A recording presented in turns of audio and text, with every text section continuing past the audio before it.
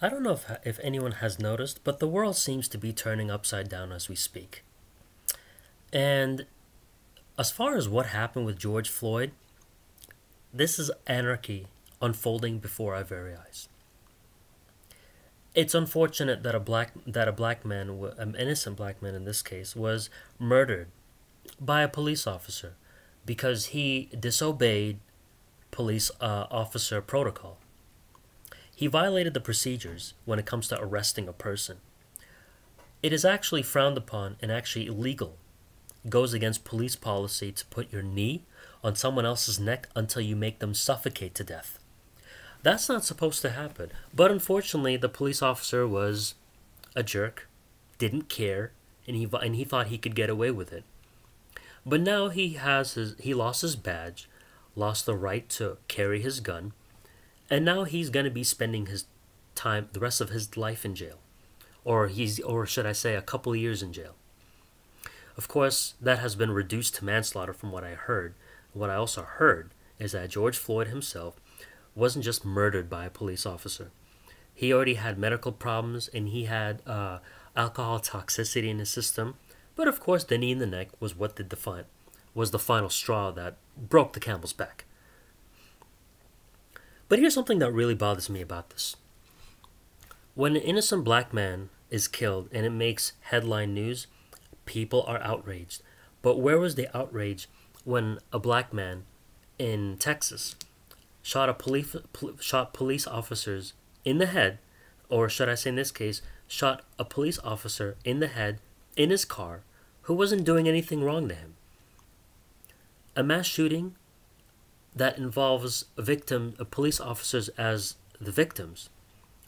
You know, that within itself was an outrage, and there was of course a racial component there. This story didn't even involve a racial component. I don't think so, at least.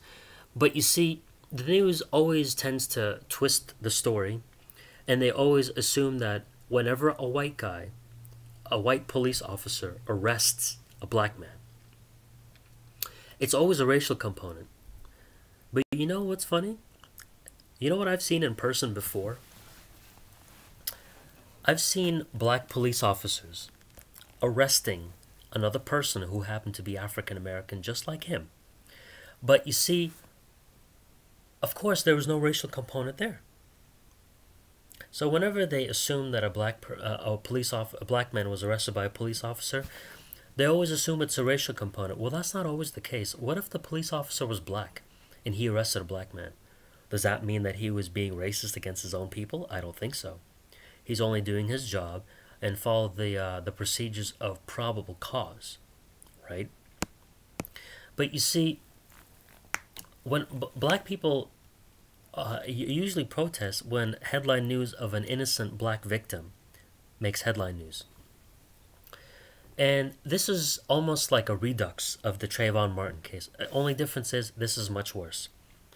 And they tried to turn this into a race baiting issue, but it wasn't.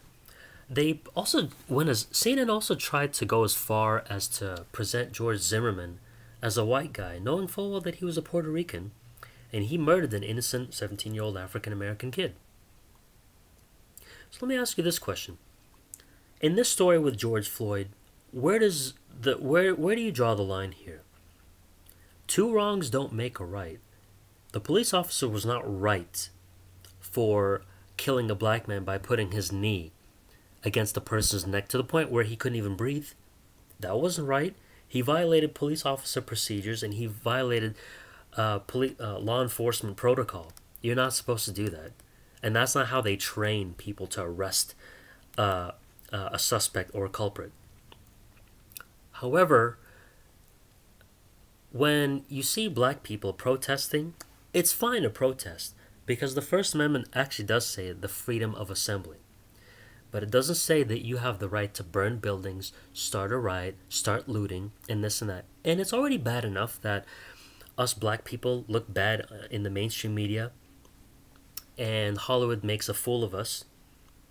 And it's also bad enough that we turn ourselves into the laughingstock of the internet through world star hip hop. When I see world star hip hop and these violent black people beating each other up and making themselves and fighting with each other like a bunch of Stone Age Neanderthals, those aren't black people. All I see is a bunch of niggers. Yeah, I said it. I'm a black man and I did say the word. I hope that's going to get your attention. Because as I do recall, we already make ourselves look bad, and we're making ourselves look even worse by burning down police stations and burning down businesses like Target and other grocery stores. Or the list goes on and on. So where do we draw the line here, and what purpose does this serve? You know what's actually funny? I noticed that black people tend to protest when an innocent black kid dies or when an innocent black man dies. But black on black crime is at a much higher rate than police brutality towards black people. Us black people, we ignore crimes in our own communities. But when a white person does it, oh, it's gonna be persecution time like it's the Inquisition. So with that being said, I don't get it. Two wrongs don't make a right here. So who's the bad guy? The police officer or the protesters who are burning down buildings? Want to know the answer? My answer is, I don't know about you guys. My answer is, everybody's the bad guy. Everybody. And it's not just black people protesting. It's people of other nationalities, from Hispanic to other minorities. The list goes on and on and on. But nobody's the good guy here. Everybody's the bad guy. So that's just as bad. They're just as bad as the police officer who murdered an innocent black man. I mean, even the police officer who was violating protocols by putting his knee and making the arresting person victim suffocate. The police, one of his fellow colleagues, even told him, like, you're not supposed to do that. Get your knee off his neck. But he didn't listen because he didn't care. Of course, he's not going to get away with it because he'll be serving some time in prison.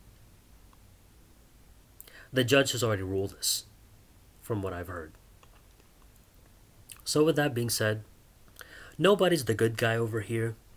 And this is only, you see, with all the stigmas us black people face, you're only proving that stigma that stigma has already come to fruition.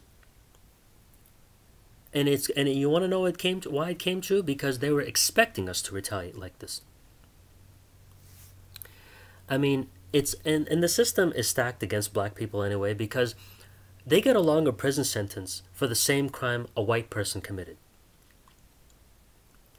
You know, and even if they didn't commit as many crimes as the other white person did, or whatever it may be.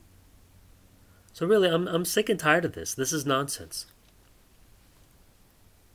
And I understand outrage, but it says the First Amendment says the freedom of the press, freedom of religion, freedom of speech, and freedom of assembly. Keyword is assembly, not the freedom to riot and loiter and start looting everywhere.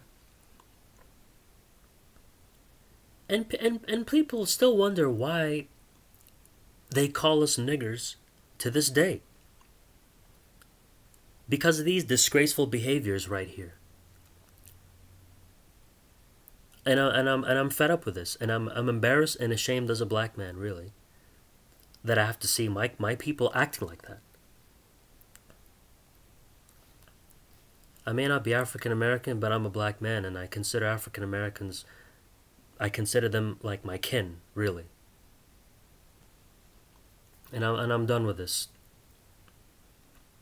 Really, I'm very fed up with this. And, you know, people blame, like, you know, liberal media. It's not just liberals, man. It's every mainstream media outlet. Of course it's going to be, what's it called? A race. I mean, of course it's going to be a race-baiting topic. Because people make a big deal out of race. Because America, of course, is known as the most race-conscious society in the world. But you see, people don't judge by the actions of someone's motives. They judge by the color of this. And it's very, very nerve-wracking that this has to continue like this. So everybody's the bad guy here. Nobody's the good guy in this scenario. All the protesters are bad guys, and they all deserve to be arrested for vandalism, arsony.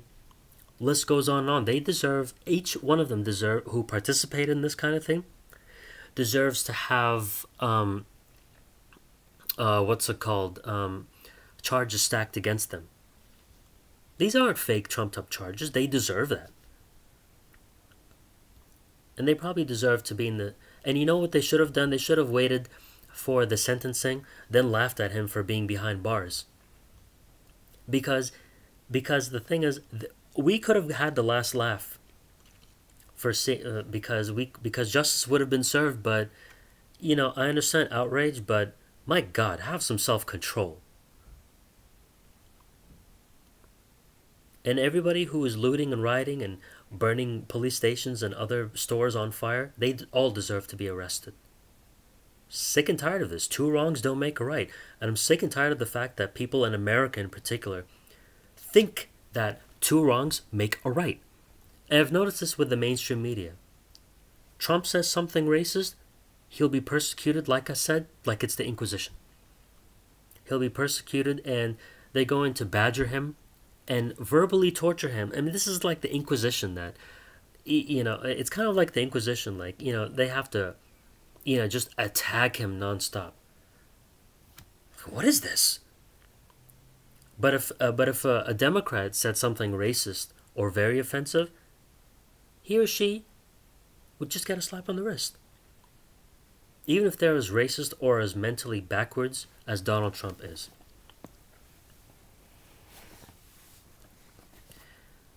So read my lips. No more bullshit. I'm done with this.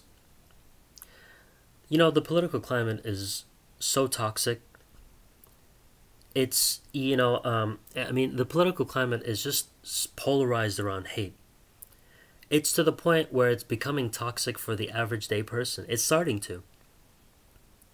But if it starts to affect me in my daily life, I might just move to Canada. I don't know about you guys, but I've had enough bullshit from one lifetime, and there's more bullshit to come.